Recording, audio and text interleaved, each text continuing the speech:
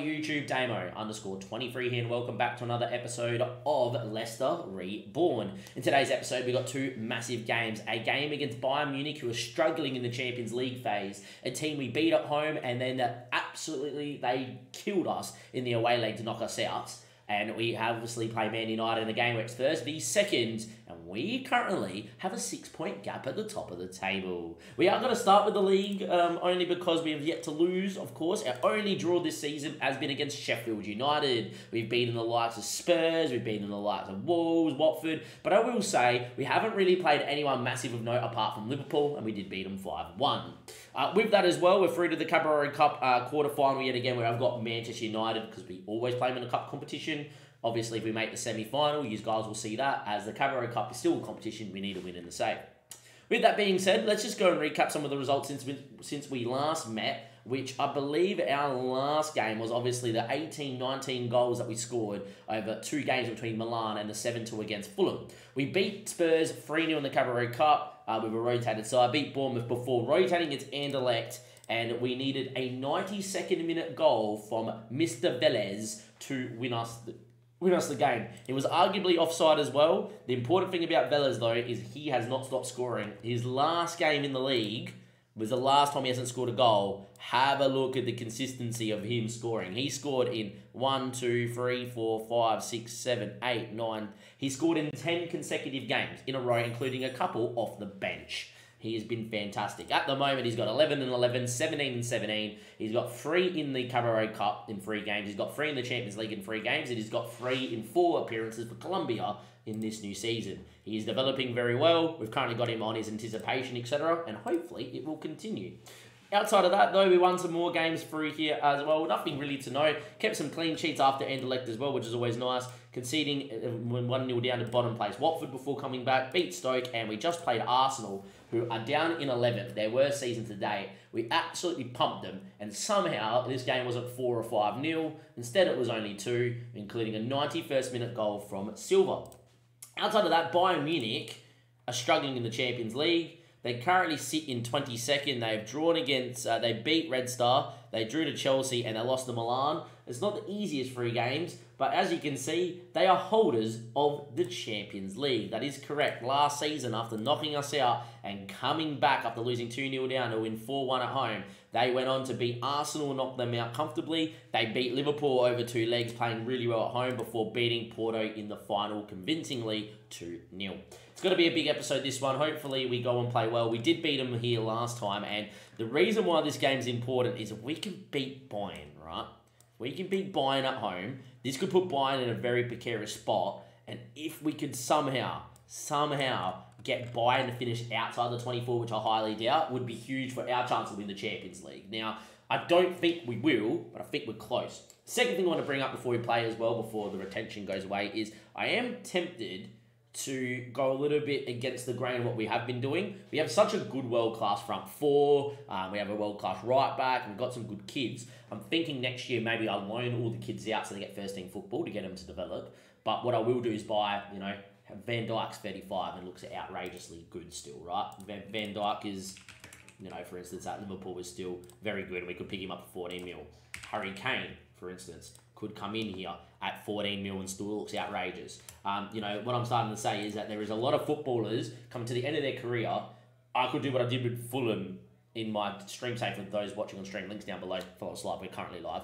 That I just sign all these guys at 33, 34 and romp the league. And that's my idea, is get them all in, loan out under 21 so they will get growth. And then off we go. Speaking about growth as well, in terms of the loans, I do have to speak about Nectarius Stavro, I'm just going to call him Stavro, has been developing outrageously well. Look how well-rounded he's becoming. He's fantastic. I'm very happy with that. And the other one is Chris Aspie, who you guys might have saw come for an intake a couple of years ago. Yeah, looking decent. Not too bad as well. Was doing an okay job. Let's get into this game, though. It's Bayern Munich at home. Obviously, if we win the Carabao Cup and we hold on to win the league, I won't be signing any of these older players. But if we do throw it away again this year, I'm tempted to go out there and get the Van Dijks and the Harry Kanes and whatever at their twilight career and just say, look, go score me goals. Velez and Kane will switch in and out of the team. Do what you need to do. Go get me one more win. All right, Bayern Munich here with Scully on the ball, playing at right back for them. Mudryk as well, who played against me last year. Harwood Bells, I don't know who that is. Vidovic, we obviously know. And Goretzka with a ball over looking for Musiala. Melier will claim. Now, at home last year, we absolutely blitzed Bayern Munich. I highly doubt that's going to happen today because I think Bayern are going to be up for this, knowing they need to get a result here. Melier into Marsha. Good to Lavia. Need to find a pass. We have not found one pass at all. That should be a goal. They've hit the bar. At any point of that build-up, if you have a look at it, we've actually got options here with Thomas. Like, straight away, Lavia should be playing first time into this space and we're out. Like, we've killed the press there. Lavia just needs to play that ball through the corner into anywhere here and we are out. That is really poor from Lavia. But, yeah, happy with the build-out from the back. Not happy with the decision-making of Lavia there. But we got away with it. It's 0-0. Now, Velez is a big boy, and Elise looks for Velez, and he heads just over. I said that he hasn't really been winning headers this season. Out of nowhere, he's starting to jump. No realising that he is 6'7", and if he jumps, no one's going to touch him. He's starting to score headers, boys. It is really fun to watch. With that being said here, I'm happy to take a draw as well in this game. So if it keeps ticking, it would be nice. We obviously have a big game against United only in a few days' time, and this team played against Arsenal, so there's going to be a lot of wrecked boys at Old Trafford, you feel. Kobel now looking for Kimmich, into Goretzka. Thuram wins. Elise's with him. Elise now. Velez was onside. Hits the post, it comes out. He was offside, it wouldn't have counted. What a strike, though, from Velez. Unfortunately, still 0-0, and he was offside. Good press, though, from us. Bit arguably slightly the better team, you know, slightly a couple more shots on target, etc. I think they're playing sensationally well here, the lads. I don't know who we can rotate realistically against Bayern and keep fresh from United. And I don't know who we're going to rotate for the United game, but we'll work that out when we get there. Anyway, Harwood Bells, I need to have a look at him, or Bellis.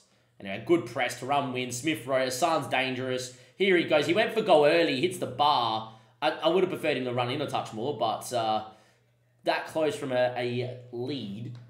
Slightly more possession as well. Mudryk now with a ball in front stick, cleared away. Only as far as Joey Cancelo, who has moved here from Man City on this game. Elise inside to Hassan. Velez made a run. Smith Rowe gets crunched by Deo Upamecano. And Bayern come again. With a ball into Scully. Smith Rowe with a good tackle, falls back to Scully. A little bit lucky there for the USA lad. Tomori wins. Thuram. Lavia. Need runners. Lavia now is looking at Thomas. Just play Thomas. And Hassan now needs to pull out into space.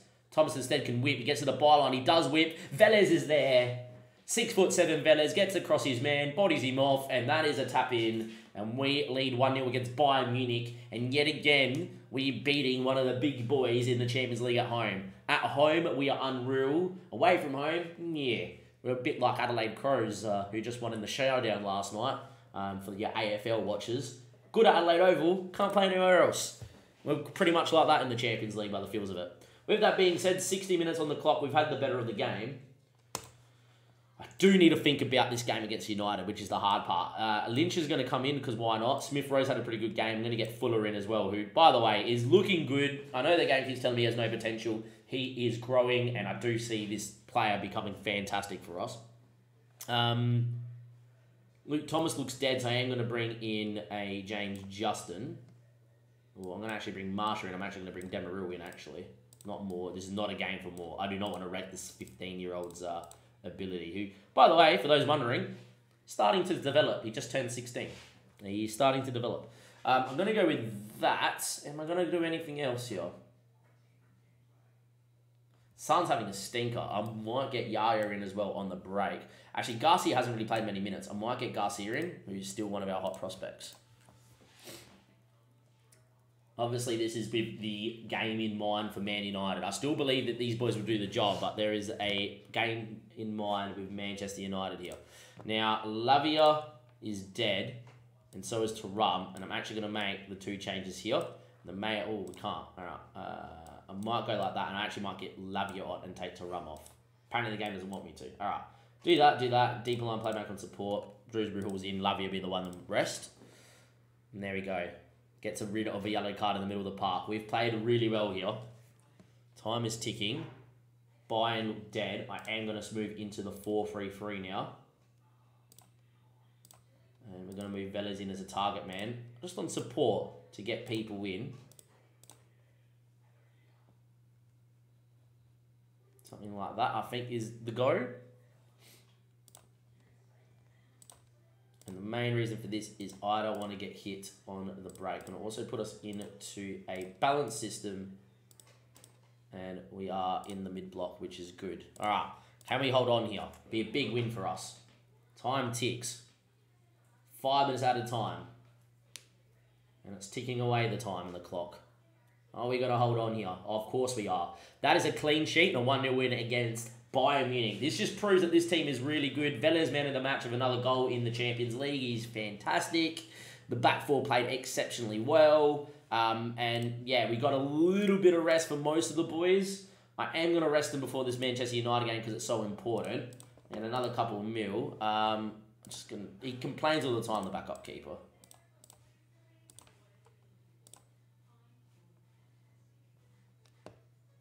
I just keep saying that to him, and then he keeps being happy that he sits on the bench because he's a backup keeper. Like, he's already, just every couple months we do that. Anyway, let's go in and rest the boys here. Training, rest 2 days and see who comes available and fit. There's a few tired legs out there. We've got some legs out here that are not too bad as well. Let's go see what we can do. I'll see you guys at Manchester United at Old Trafford, first versus second in a second. Guys, Old Trafford, first versus theoretically second. Chelsea just played the day before and won, so they've leapfrogged United by 2 points. But yeah, look, we are 4 points clear of Chelsea with a game in hand. We're 6 points clear of United with this game being the game. This is a big game to even just get a point in. Get a point in here, walk out of Old Trafford, and see what happens. But yeah, we're in a pretty good spot this season, that is for sure. Liverpool starting to struggle as well. They got a game in hand to get to 27. But yeah, this is a big, big game. In terms of the team, Velez not 100%, nor is Tomori. I'm going to bring Demiral in because he's not 100%. I don't like booking in substitutions. I also think Carter for Livramento could be an option here too. I might actually go Carter on for Thomas, and maybe depending on how they feel. I think everyone else is fair. I think Velez has to start with the form he's in, even though he's not 100%, and we'll bring Silva off the bench as well. Outside of that, everyone else looks pretty good. Fuller and Moore, not 100%. I'm going to bring Justin in just in case then. And yeah, that's going to be the team. So obviously, we know United very well. We've played them a lot down the years. I do know De Gea has left finally. And unlike in real life, they've actually let Dean Henderson now be the number one as well. I do think De Gea's left. I think he retired. Yeah, so Henderson's in there. First choice keeper now. Malacia, Todibo, Varane, Shaw, Casemiro. They signed Lucas Diaf, who generally grows into a very good midfielder, the Frenchman. Sane, Fernandes, Rafinha, Evan Nilsson up front. The 27-year-old Brazilian looks pretty good. On the bench, they got Alex Seawood, who I don't know who that is. Adam Everett, don't know who that is. Diogo Dalot, obviously, is Diogo Dalot. Torreira and Seibold. I know Victor Osimhen, which makes me think he played in the Champions League. Still looks outrageous, doesn't he? Sancho is on the bench too. Lewis Jackson is a 21-year-old. That's Mare.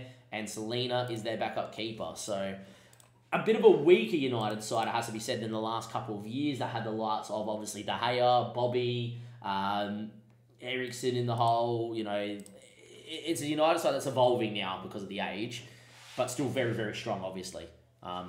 We need to get at Casemiro, I think. If we can get at Casemiro and we get at Malacia, we might be okay. And Henderson isn't the greatest shot stopper. You know, he's not a De Gea, so we'll see what we can do. In the end, like I said, against Bayern Munich, if we can walk away with this with a point, I'd be over the moon. If we could win, even better. And we have a decent record against United, so let's see what happens here. I'll happily trade us winning this game for us losing in the Carabao Cup quarterfinal as well, because I will eventually win the Carabao Cup at some stage. You do feel the league is always very difficult, and winning here would be a huge part of that, as Evan Nilsson forces a great save by Meslier down to his left. Well done, does the world-class goalkeeper from France. The French number one does his job. Another ball in here from Rafinha, back stick to Debo's the target. Demiral heads away. He's a very good centre-back to have coming in for when people aren't fit, is Demiral. And this is the reason why I haven't sold him. I will eventually sell him for big money, but yeah, until we get that money, then yeah. Apparently there's a penalty. It's meant to be a pointless highlight because it's a save from the keeper and then there's a corner that's gone out of play. But of course FM give him a penalty, and that's going to be a turn opportunity for 1-0. Meslier. Let's go, buddy. Meslier up against Bruno Fernandes. He's world class. Meslier denies him. A world class save again from Meslier. He saved one from the start of the highlight, and he saves that one there. And that is going to be still 0-0. Fernandes misses. And Meslier claims to end the highlight. What world class keeping from Meslier. Big save. Huge. 0-0 thanks to our keeper. Luke Shaw's dead. Get it, Luke Shaw, boys. Let's see how we go. 41 minutes played. Raphael Varane. Looking for Sane into Bruno, into Evan Nilsson. Sane. Good ball to Bruno. Meslier score. Meslier does not save that one. That is a goal for Bruno. Bruno scores. Meslier beat. And after a fantastic save and a couple of saves there, United find a moment. And that's in the back of the net. We're 1-0 down. It's a good ball there from Sane. Meslier maybe could do a bit better, but on FM that generally goes in a lot. So yeah, half-time 1-0. We are going to thrash our arms and tell us to start playing a little bit better, please. We have not really looked at it. It's only been 2 shots in this half. We have not really looked like going forward. Hopefully we eventually get at the races. Lavia, Carter, into Marsha, to Rum, Lavia, ball into Demaril. Good ball out there to Elise. Yeah, United are definitely dominating, Digi. Luke Shaw, Varane, Lucas Donath, Casemiro. Good ball to Bruno. Big switch of play. Just look a little bit lost out here today. Rafinha. Oh, that's a big moment. Good block. Rafinha gets there, though. That's a bit cheesy. 2-0 down. I'm going to do it a bit early. I'm going to go 4-4-2 very, very early on.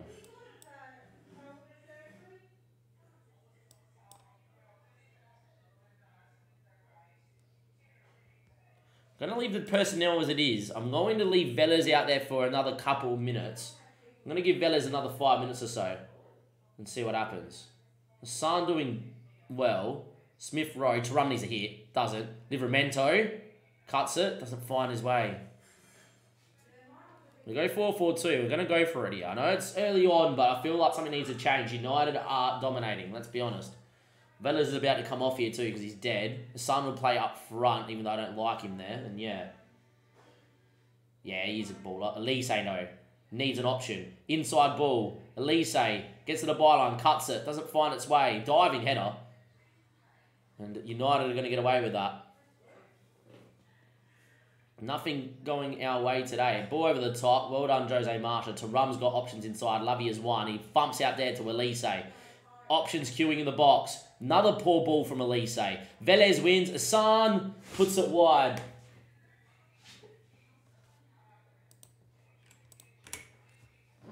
Would have been nice. No goal. Velez is dead. There's a few lads that are out there that are dead. Elise now needs an option back stick. We're going to make some personnel changes. Headed. Velez. It was actually Hassan that headed in. It looked like Velez. They're both tall. Very lucky. And there it is. 2-1. The 4-4-2 has just provided a little bit of a different look to United. In the end, I thought it was Velez that headed it. But yeah, all right. We are going to make changes now, though. Silva obviously in for the pace. Tarum is dead, so Alex Scott is made for this. Elise is going to come off for Adam Lynch, who will go in like for like. And he's going to be more supportive in that role. Lavia for Smith Rowe. I'm going to get Yaya out there too with a little bit of extra pace as well. And Livramento's dead, so Carter out on that side and Luke Thomas on that side. Here we go. 5 changes. Fresh legs. 1 goal down at Old Trafford.